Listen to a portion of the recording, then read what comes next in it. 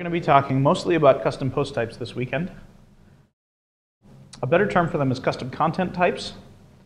When they first came out, everybody called them custom post types, and people quite quickly realized that they're not posts. So custom post type is a misnomer. Built into WordPress are two post types, pages and posts. And really starting with WordPress 2.8, you could make more, but it was really hard. With 3.0, they made it much, much easier to create them via code. And then quite quickly, people released plugins to make them. We're going to go over a little of what they are and how to make them. And then I'll show you how I make them. What you see on the screen here is a custom post type for media items for a church. This is a large church. They have more media items than just Sunday morning sermons. They wanted to put up interviews with potential board members. They wanted to put up videos of the youth group event, etc. So this one is called media items, and I'm looking at a new media item here. Out of the box, it has the title and the content area, just like any other post type, pages, posts, whatever. Down below, this box is called a metabox.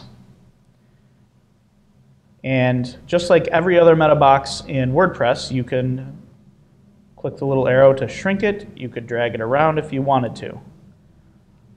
Inside the metabox are custom fields.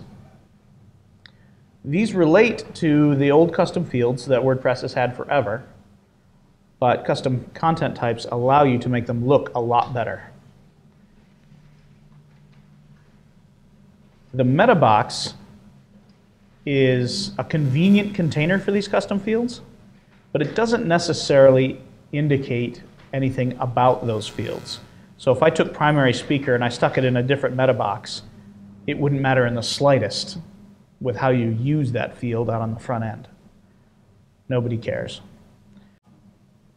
In this metabox, we have a bunch of text fields. Then we have a related materials option, which allows you to create many. We have an upload box. We have a checkbox. These field types are not necessarily related to custom content types inherently. You can make any kind of field you want. You can make a drop-down list, checkbox, radio buttons, whatever you want. All WordPress cares about is the value that comes from that field. So if it's a radio button, you get whatever's in there. If it's drop-down list, you get whatever's in there. Just like with the text fields. Readers and contributors and revisers are not related to this content type.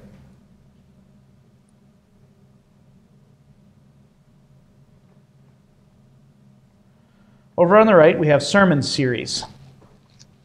This is a custom taxonomy. WordPress has been able to handle custom taxonomies for a long time. So a taxonomy is a way to describe your stuff. Out of the box, WordPress comes with a taxonomy called categories.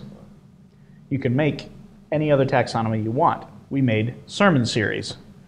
If you were making a movies custom content type, you could have a taxonomy called genre or era. You could have an era.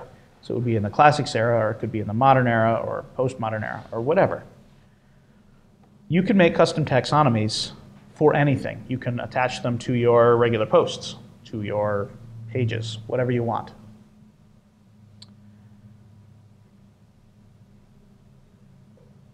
So I'm going to go over for a sec. I'm going to show you the code involved in making a custom content type.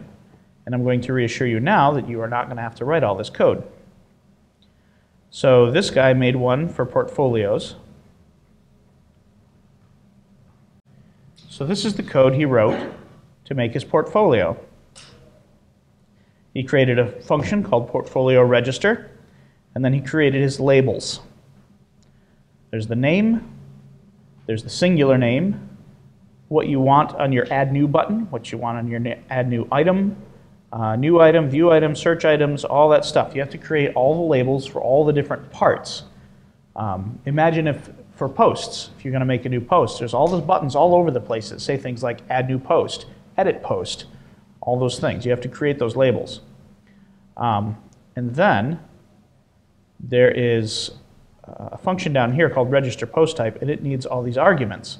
So you have to tell it where your labels are, whether or not it's public, whether or not it's publicly queryable, so whether it shows up with searches, whether you want the user interface to show at all, query variables, menu icon, whether or not you can rewrite, capability type is post, whether it's hierarchical or menu position.